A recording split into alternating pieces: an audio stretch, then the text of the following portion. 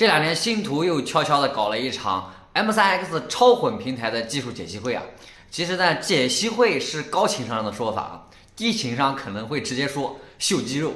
那首先呢 ，M3X 超混平台从名字就知道，这是一个专门做混动车的平台，原生混动平台。那有人可能要问，哎，这 M3X 火星架构以前不是燃油车架构吗？现在去做混动，是不是有改变啊？当然不是啊。其实看过我们之前瑶光底盘解读的都知道，星途的工程师从瑶光燃油版开始呢，就已经在考虑未来对混合动力的兼容了。比如说它的纵梁结构的变化啊，走线的调整，那这个就是在机械结构层面呢进行混动化的迭代了。最明显的地方，比如说有改电的混动车，有的你会明显发现它的底盘外挂电池，它的电池包是车子的最低点。而 M3X 超混平台呢，它的车就可以做到动力电池以及混动专用的高压油箱，它不是底盘的最低点。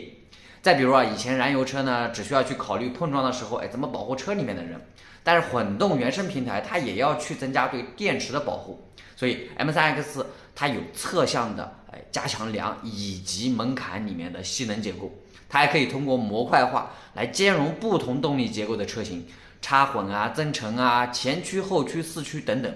这些都是原生混动平台它的特点。那在动力层面呢 ，M3X 超混平台它的一个很大的亮点就是搭载了奇瑞最新的第5代混动专用发动机了，以及他们的3档 DHT 混动变速箱，这些大家应该都比较熟悉了啊。热效率超过 44.5% 的发动机，还有奇瑞独创的双电机驱动架构。这次他们说的重点其实是电池啊。我们都知道混动车它的电池容量没有纯电动车做的那么大，但是呢它需要高频率的这样的充放电，对它的寿命还有性能的要求就非常高。那 M3X 超混架构它是用到了宁德时代最新的 M3P 电池。简单的说啊，就是综合了磷酸铁锂的电池它的成本安全优势，以及3元锂它的充放电以及密度优势。相比目前主流的磷酸铁锂混动电池啊，可靠性要好不少。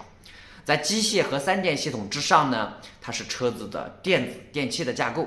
其实在燃油车时代啊，星途就已经实现了很多的车载的预控制器的 OTA 升级了，比如说座舱，还有变速箱，还有 CDC 的主动悬挂等等。但是作为混动车啊，它的发动机和电动系统之间呢，很复杂的关系也是需要去处理好的。所以我们看到 M3X 超混平台，它把动力、车身、座舱还有支架4个方面的预控制器都可以整合起来进行 OTA 的升级，这样呢就可以不断的迭代优化。其实我们前段时间啊，已经试驾过了 M3X 超混平台第一款车型瑶光 CDM， 它的油耗还有驾驶体验和燃油车型相比都有着非常大的提升啊！我知道很多人就是在等星途出这款车了，1季度肯定是可以买到了。那你们说说，2024年有了 M3X 超混平台，星途在混动市场是不是要爆发了？